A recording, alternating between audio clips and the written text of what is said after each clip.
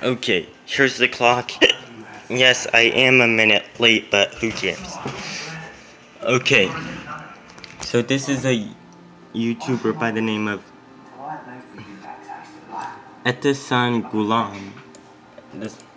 And he made a video called Challenge to All Christians, uploaded on July 17, 2020. Hi, my name is Ehteshamm. I've been a Muslim. Actually, I'll hold it here so you can hear it better. Apologist for the last 14 years, ever since 2006. Ooh, nice chronology. And He has a challenge. We're going to get into that part. Relax. We'll get into it soon. His video is less than 4 minutes long. I've been, arguing against Christianity and promoting Islam for the past about 10 years. I've been in various debates and stuff like that. And here's my challenge to any Christian who's watching this video. This is the important part. Any Christian apologist or casual Christian apologist. I am willing to finally stop fighting against Christianity.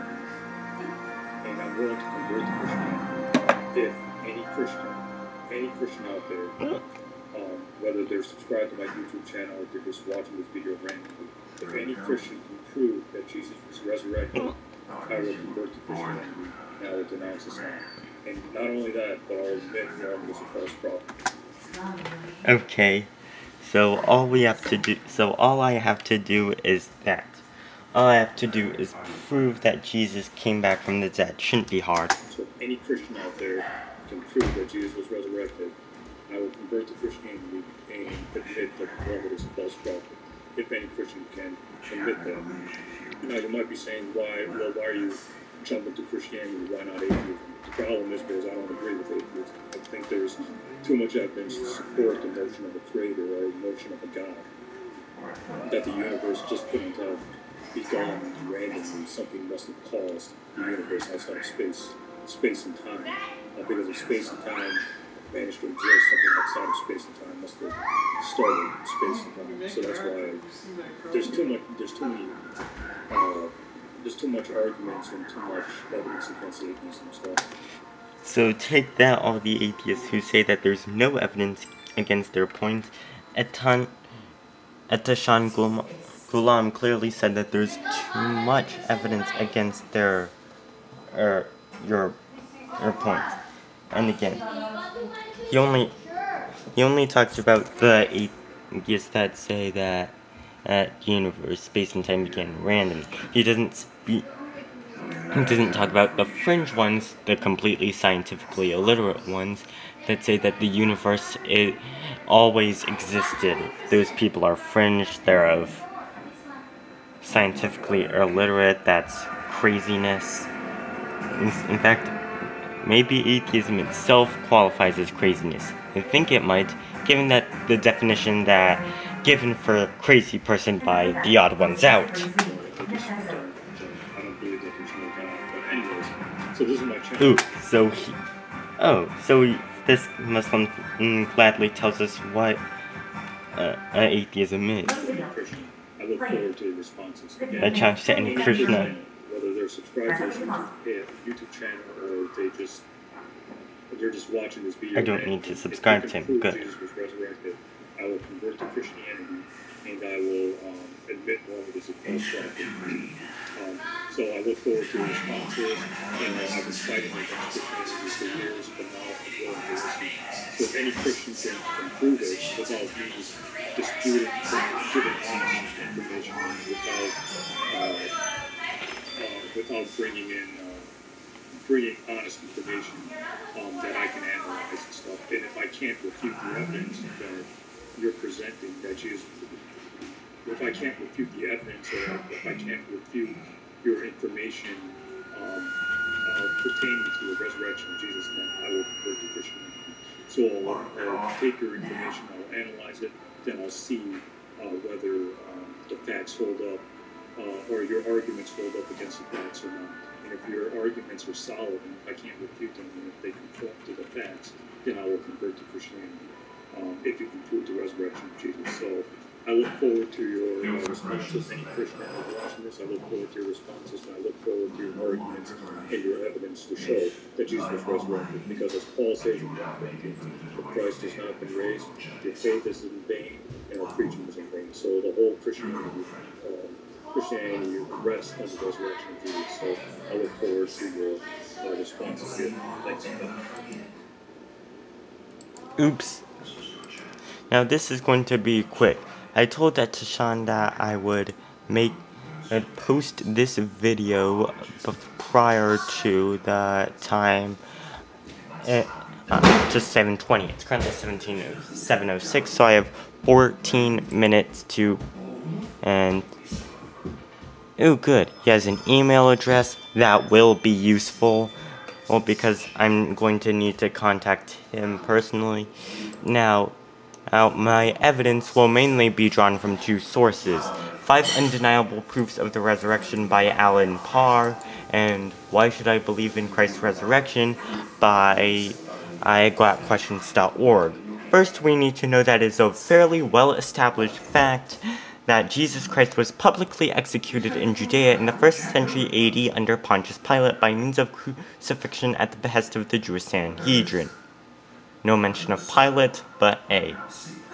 The non-Christian historical accounts of Flavius Josephus, Cornelius Tacitus, Lucian of Samosata, and Maimonides, and even the Jewish Sanhedrin corroborate the Christian eyewitnesses of the important historical aspects of the death of Jesus Christ. As for his resurrection, there are several lines of evidence that make a compelling case. The late jurisprudential prodigy and international statesman Sir Lionel Luckhoo, who of the Guinness Book of World Records fame for his unprecedented 245 consecutive defense murder trial, epitomized Christian enthusiasm and confidence in the strength of the case for the resurrection when he wrote, "I have spent more than 42 years as a defense trial lawyer appearing in many parts of the world and am still active in practice. I have been fortunate enough to secure a number of successes in jury trials, and I say unequivocally that the evidence for the resurrection of Jesus Christ is so overwhelming that it compels acceptance by proof which leaves absolutely no room for doubt." I'm going to skip over to these two paragraphs. The first line of evidence for Christ's resurrection. To begin with, we have demonstrably sincere eyewitness testimony. And I have only about 10 minutes left. Early Christian apologists cited hundreds of eyewitnesses, some who documented their own alleged experiences. Many of these eyewitnesses willfully and resolutely endured prolonged torture and death rather than repudiate their testimony. The facts attest to their sincerity, ruling out deception on their part. So they were telling the truth. The only question is, did they actually see? So they weren't lying. According to the historical record, Acts 4:1-17, Pliny's letters to Trajan, Acts 97, etc., most Christians could end their suffering by simply renouncing their faith, but they didn't do this and continued to proclaim Christ's resurrection into death. Granted, while martyrdom is remarkable, is not necessarily compelling. It does not validate a belief so much as it authenticates a believer by a believer. What makes the earliest Christian martyrs remarkable is that they knew whether or not what they were professing was true. They either saw Jesus alive and well after his death, or they did not. This is extraordinary. If it was all a lie, why would so many perpetrate it given their circumstances? Why would they all knowingly cling to such an unprofitable lie in the face of persecution, imprisonment, torture, and death? Among the most illustrious of the professed eyewitnesses were the apostles. They collectively underwent an undeniable change following the alleged post-resurrection appearance of Christ. Immediately following his crucifixion, they hid it in fear of their lives. Following the resurrection, they took to the streets, boldly proclaimed the resurrection despite intensifying persecution. What accounts for sudden and dramatic change? If it was certainly not financial gain, they gave up everything they had to preach the resurrection, including their lives. The second line The second line of evidence concerns the conversion of key skeptics, most notably Paul and James, the brother of Jesus. Paul was of his own admission a violent persecutor of the early church. After what he described as an encounter with the resurrected Christ, Paul underwent an immediate and drastic change from a vicious persecutor of the church to one of its most prolific and selfless defenders. Like many early Christians, Paul suffered impoverishment, persecutions, beatings, imprisonment, and execution for his steadfast commitment to Christ's resurrection. James was skeptical, although not as hostile as Paul. A purported post-resurrection encounter with Christ turned him into an inimitable believer. We still have what scholars generally accept to be one of his letters to the early church. Like Paul, James suffered and died from a testament, a fact which attests to the books of Acts and Josephus' Antiquities of the Jews, 20 XX 1. The third and fourth evidence concern attestation to the empty tomb and the fact that the resurrection took root in Jerusalem. Jesus was publicly executed and buried in Jerusalem. It would have been impossible for faith in his resurrection to take root in the city that he was executed in if his body was still in the tomb where the Sanhedrin could exhume it, put it on public display, and exhume a host. Instead, the Sanhedrin accused the disciples of stealing the body, apparently in an effort to explain its disappearance. But this is untenable for what we already saw in the first line of evidence that got questions presented. How do we explain the fact of the empty tomb? There are three most common expressions. First, the disciples stole the body. If this were the case, then they would have known the resurrection was the host. They would not therefore be so willing to suffer and die for it. See the first line of evidence. All of the professional eyewitnesses would have known that they hadn't really seen Christ and were therefore lying. With so many conspirators, surely someone would have confessed, if not to end his own suffering, then at least to end the suffering of his friends and family. The first generation of Christians were absolutely brutalized, especially following the 64 AD fire of Rome, in which he ordered to make room for the expansion of his palace, but blamed on Christians in order to exaltate himself. As Cornelius Tacitus recounted in his Annals of Imperial Rome, whom Nero fastened, published just a generation after the fire. Nero fastened the guilt and influence the most exquisite torture of classes hated for their called Christians by the populace. Christus suffered the extreme penalty during the reign of Tiberius at the hands of our procurators, Pontius Pilate, and the most mischievous superstition. This checked for the moment again broke out in Judea, for the first source of the evil, but even in Rome, where all things hideous and shameful for every part of the world find their center. Accordingly, an arrest was first made of all who pleaded guilty upon their infamy. Then an immense multitude was convicted, not so much of the crime of firing the city as of hatred against mankind. Mockery of every sort was used to the death. Nero illuminated. And if the disciples didn't steal the body, how else do we explain it? Some have suggested that Christ faked his death and later escaped the tomb. This is patently absurd. According to the eyewitness testimony, Christ was beaten, tortured, lacerated, and stabbed. He suffered internal damage, massive blood loss, asphyxiation, and a spear through his heart. There is no good reason to believe that Jesus Christ could survive such an ordeal.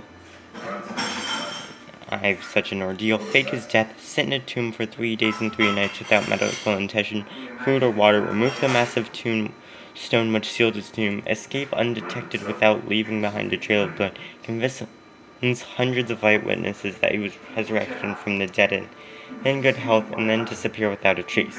Such a notion is ridiculous. In the fifth line of evidence for Jesus' resurrection, the peculiarity of eyewitness testimony. In all of the major resurrection narratives, women are credited as the first and primary witnesses. This would be an odd invention, since in both the ancient Jewish and Roman cultures, women were seriously disesteemed. Their testimony was regarded as insubstantial and dismissible. Given this fact, it is highly unlikely that any perpetrators of a hoax in first century Judea would elect women to be their primary sources. Of all the male disciples who claimed to see Jesus resurrected, if they were all lying, why did they pick the most ill-perceived, distrusted witnesses they could find? Dr. William Lane Craig explained, when you understand the role of women in first-century Jewish society, what's really extraordinary is that this empty tomb should feature women as the discoverers of the empty tomb in the first place. Women were on a very low rung of this social ladder in first-century Israel. The old rabbinical saying says, "Let the words of the law be burned rather than delivered to women. And blessed is he whose children are male, but woe to him whose children are female." Women's testimony was regarded as so worthless that they weren't even allowed to serve as legal witnesses in a Jewish court of law. In light of all this, it's absolutely remarkable that the chief witnesses in the empty tomb are these women. A later legendary account would have certainly portrayed male disciples during the tomb, Peter or John, for example. The fact that women are the first witnesses to the empty tomb is most plausibly explained that by the reality that, like it or not, that they were discoverers of the empty tomb. This shows the gospel writers faithfully recorded what happened, even if it was embarrassing. This bespeaks to the historicity of the tradition rather than its legendary status. Dr. William Lane Craig, quoted by Lee Strobel, The Case for Christ, Grand Rapids, Zondervan, 1998, page 203. In summary, the lines of evidence, the demonstrable sincerity of the eyewitnesses, the conversion and demonstrable sincerity of key antagonists and skeptics turned martyrs, the fact of the empty tomb, enemy excitation to the empty tomb, and the fact that all of this took place in Jerusalem, where the faith in the resurrection began and thrived, and the testimony of women, the significance of such testimony given the historical context, all of these strongly attest the historicity of the resurrection. We encourage our readers to thoughtfully consider these evidence. What do these suggest to you? The evidence for the resurrection. Sir Lionel's declaration, the resurrection of Jesus Christ, is so overwhelming that it compels acceptance by proof, which leaves absolutely no room for doubt. Ehteshamm won't mind if I'm a few minutes late, surely. Now the download page from Alan Parr. Have you ever wondered if the resurrection of Jesus Christ was some myth or some fable made up that was passed down to us to believe? I mean, how do we really make sure that it actually happened? There are 5 undeniable reasons why you must believe in the miraculous resurrection of Jesus Christ. Number 1, the precautions of the Romans. In order to prevent Jesus' body from being stolen, they took 3 precautions. These are listed in Matthew 27:64-66. A guard, they posted a squad of 10 to 30 soldiers to protect and guard the tomb where Jesus' body was laid. They placed a stone weighing close to 3,500 pounds, that's around the weight of a Lamborghini Aventador, I think, and get in front of the tomb, preventing people from coming in or out. A seal. They placed a Roman seal across the stone so that it, if tampered with, was punishable by death. The faith of the disciples. Before Jesus' crucifixion, the disciples were fearful and ran for their lives. Matthew 14:50. I don't know. I think this might be an error. I think he might mean Mark 14:50. After the resurrection, they became so fearless, willing to get beaten, burned, beheaded, sawed, stoned, and crucified. Question: why would someone risk their lives for something they know is a lie? Jesus' post-resurrection appearances. The Bible teaches that Jesus spent 40 additional days on earth after his resurrection, making convincing proofs that he was alive. Acts 1:3. In addition to appearing to multiple times to his disciples, Paul recounts when Jesus appeared to over 500 people at one time who were still alive to give the testimony at the time of Paul's writing. 1 Corinthians 15:6. Number 4. Secular history confirms if the Bible is the only book that